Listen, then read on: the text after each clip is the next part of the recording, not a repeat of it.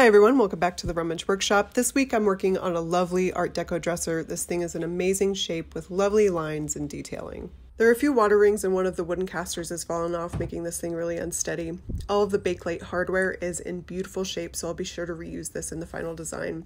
I have a very distinct design in mind, and I think it'll give this thing new life. So let's dive right in.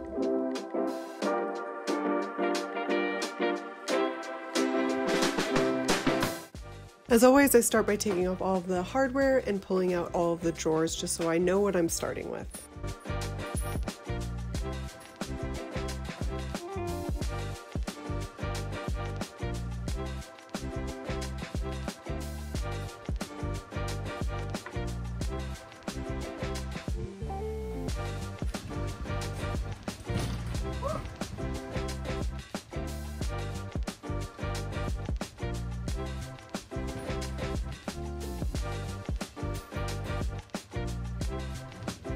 Next, I'm going to see if there's any way to salvage the detached caster. I've never found a piece with all of the casters intact before.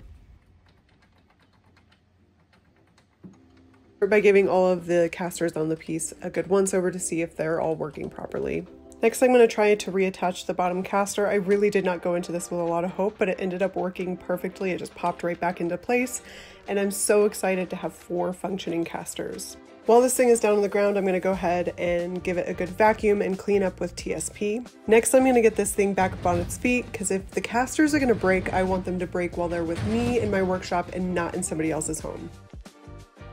Next, I'm going to pull out my trusty Makita finishing sander and load it up with 150 grit sandpaper. For my design, I'm going to paint the entire box a custom color, as well as the top 2 drawers. The bottom 3 drawers with the vertical detailing is going to be exposed, and the bottom 3 drawers are going to have 2-toned staining. I first start by scuff sanding all of the areas that are going to be painted, just to rough up the surface a little bit and make it a little better for the paint to adhere to.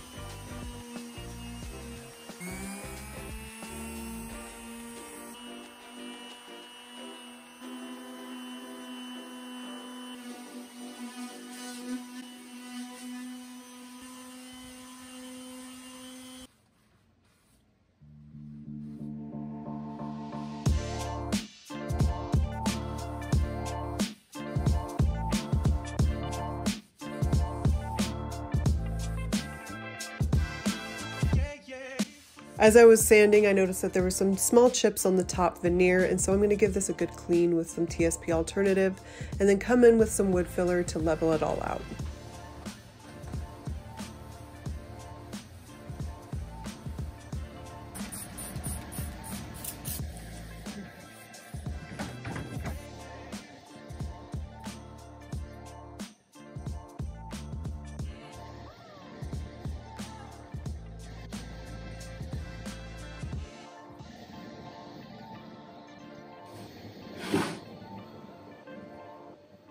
So I load my sander up with 150 grit sandpaper, and the goal here is just to remove the existing finish, and I'm moving in the direction of the wood grain on each panel.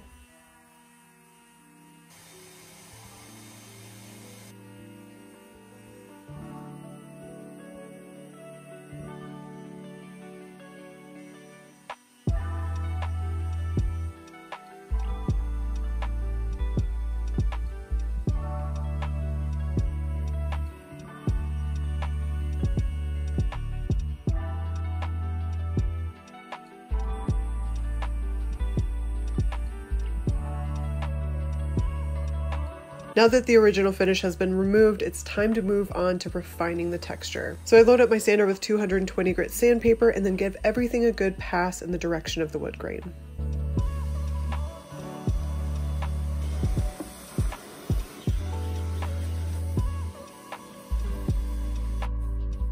I can't believe it, we're done sanding, and now it's time to just clean off all of the sanding dust or grime, and then we can move on to our final finishes.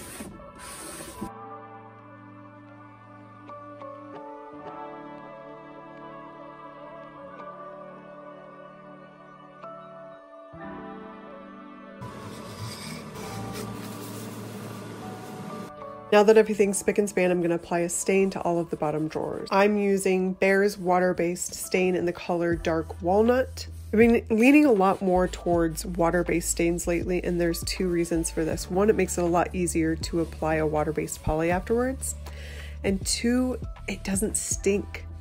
I've had several clients tell me that their pieces smelled in their house for up to a month, and I just really want to avoid that time where they feel like they can't use their piece, or where I have to hold a piece in my workshop for up to a month for that smell to dissipate. So this alleviates that issue altogether.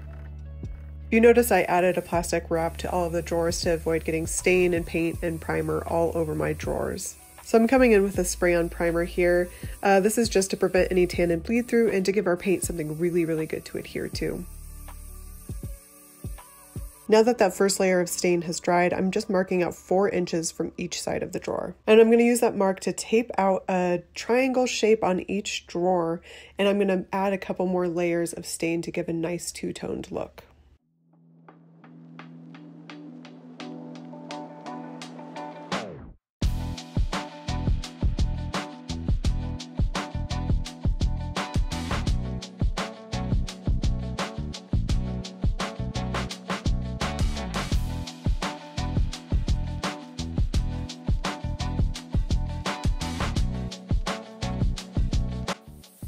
So I've recently started mixing old paints that I have just lying around together to create new colors. And sometimes it works out perfectly. This time I mixed a cup of Restoration Bronze, half cup of Aloe Green, and a 1/4 cup of Jet Black, all from Melange paints, and it created this lovely slate blue color, and I'm absolutely in love. Don't get me wrong, they're not all winners, and occasionally they end up looking like garbage, but in this case, it turned out great.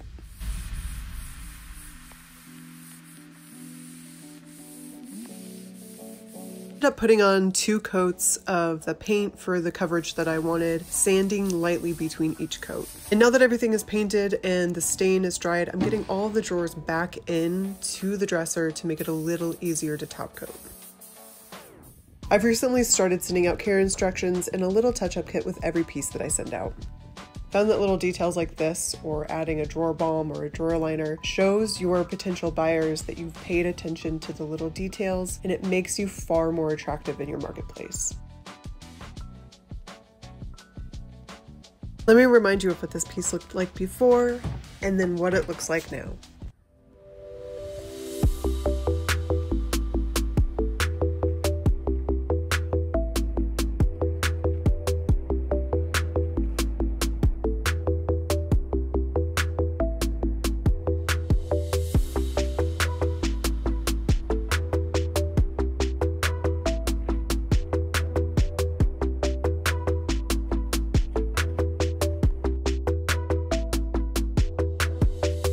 I had so much fun putting this design together. Thank you guys so much for following along with me, and I'll see you back here very soon for another transformation from the Rummage Workshop.